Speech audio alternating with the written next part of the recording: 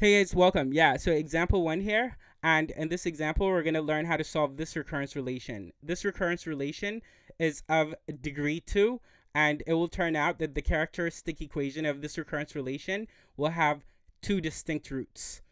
And since it's degree 2, the characteristic equation will be quadratic. But yeah, this subtitle to example 1 is suggestive. It's saying that we do something different when the roots are repeated. And that's in fact the case. We deal with repeated roots in examples 3 and 5. But with that said, although this is example 1, I already have 3 videos on solving recurrence relations. And all 3 videos are very useful to your overall understanding, so you should watch all 3 of them. But at minimum, you should watch the last video I made on the general approach to solving recurrence relations. Because I'm not going to repeat most of what I said in that video here.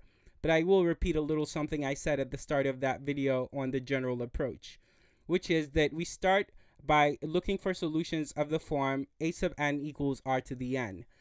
Then with this handy, first notice that I can get my recurrence relation to equal 0 if I move these two guys to the left, and then I can substitute for a sub n with r to the n and substitute with r to the n minus 1 for a sub n minus 1, and you get it. So if I do all that, what I just said, then first, our recurrence relation here in this example can be written this way.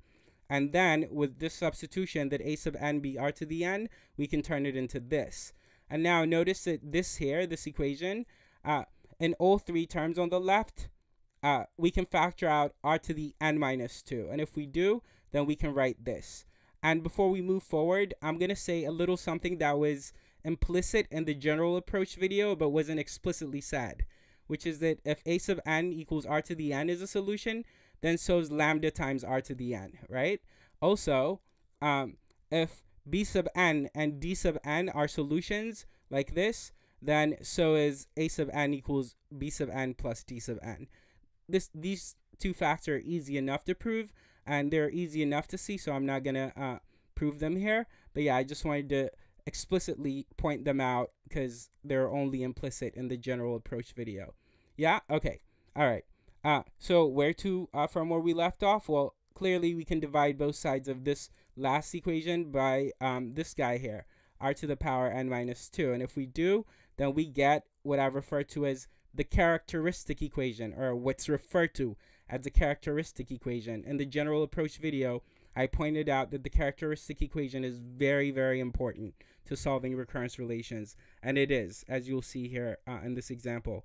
And if you watch the general approach video, then you don't need to do everything else I did prior to showing the characteristic equation. Sorry. So you could just jump into the characteristic equation from the general approach video and get started from there. Yeah? Okay. Once you figure out what your characteristic equation is, solve it and see if you have distinct roots, repeated roots, and so on. Here, as I said, we have distinct roots, and they're going to be r is equal to 2 and r is equal to -1. So that means that the only thing left to determine are the two constants, alpha and beta, because we now have the general solution to a recurrence relation that is like this. So any recurrence relation that's like this, right? A sub n equals a sub n minus 1 plus 2 times a sub n minus 2 will have a solution that's exactly like this. And of course, if you're given initial conditions, then you can solve for alpha and beta to get the particular solution as opposed to the general solution, which we're done with here. This is the general solution to that. Yeah? Okay. To find the particular solution, like I said, we need initial conditions. And so let's say here that we're given the initial condition that A0 is 2 and A1 is 7. Yeah? Okay. Then we can use these two and write that 2 A0 is equal to, well, this means that n is 0. So alpha times 2 to the 0 plus beta times -1 to the 0. This simplifies nicely, right, to just that. Okay, cool. And then we can use a second initial condition and write a second equation involving alpha and beta, and that's this, right? Okay, okay. And so then we get a second equation on alpha and beta, and so we can solve for two unknowns using two equations always, right? And here, all we have to do is just add the two equations, and the betas will cancel.